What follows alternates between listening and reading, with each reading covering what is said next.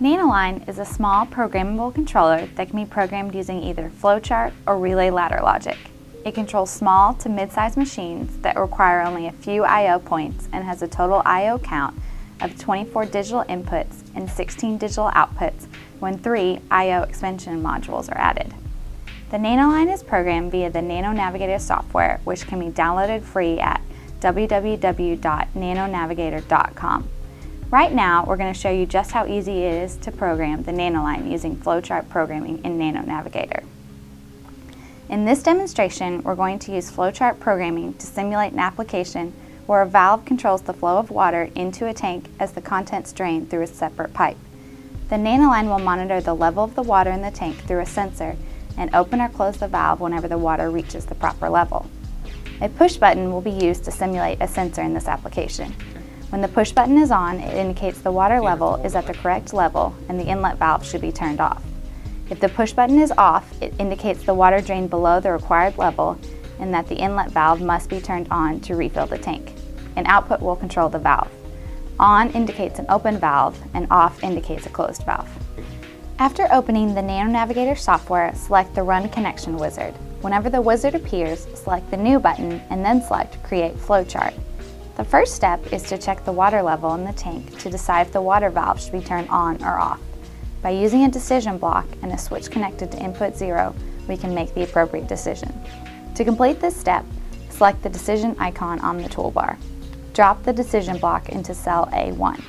Double-click the decision block to open the decision block dialog box.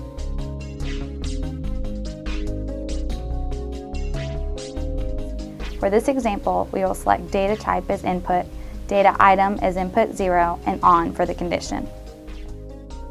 The decision block asks, is input 0 on? If the answer is yes, the nanoLine will turn the water inlet valve off to stop the tank from filling, which is accomplished via a control block. It is important to note that each possible answer to the decision question requires a separate control block. To create this control block, select the control icon on the toolbar. Drop the control block into cell A2. Double-click that control block in cell A2. For this control block, we will select data type as output, output 0 as data item, and turn off as the action. If the answer to the decision block question, is input 0 on, is no, the nanoLine should open the water inlet valve to fill the tank, which is accomplished via a control block. To create this control block, select the control icon on the toolbar. Drop the control block into cell B2. Double-click the control block in cell B2. For this control block, we will select the data type as output, output 0 as the data item, and turn on as the action. The nanoLine operator panel can display a message of on or off for the state of the water inlet valve. To create this message, select Messages from the View menu on the toolbar. In the Current Message drop-down menu, select Display Message 00. Select the desired character block and type corresponding text. For this example, we will use inlet valve is. To insert a data field, such as the status of output 0, in this example, select the character block at the desired location. In the Type drop-down menu, select Output.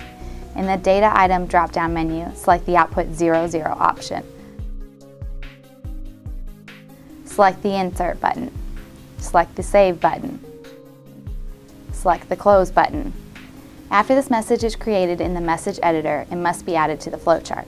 To do this, select the message icon on the toolbar, drop the message block in cell A3. Double-click the message block in cell A3 to open the message block dialog box. Select Display Message 00 in the Message Number drop-down menu. To complete the flowchart, the blocks must be connected. Move the cursor over the connection point of cell A0 and click once. To indicate a proper location, a color change occurs when the cursor is in the right location. Move the cursor over the connection point of cell A1 and click once. The color change indicates a correct location. Cells A0 and A1 are now connected. By following the same process, we will connect A1 yes side to A2, A1 no side to B2, A2 to A3, B2 to A3, and A3 to A1. To run the project on the nanoLine, it must be downloaded to the controller. Select the Download and Go icon from the toolbar. The logic executed shows the inlet valve is on, meaning the water has drained below the required level and the tank needs to be refilled. The hardware mirrors the executed logic with the output on and the display message being inlet valve is on. To simulate the tank is at the required level and the valve will close, we turn the input on by the push button, which turns the output off, and the display message changes to inlet valve is off. For more information on the nanoLine or nanoNavigator software, please visit www.phoenixcontact.com/nanoline.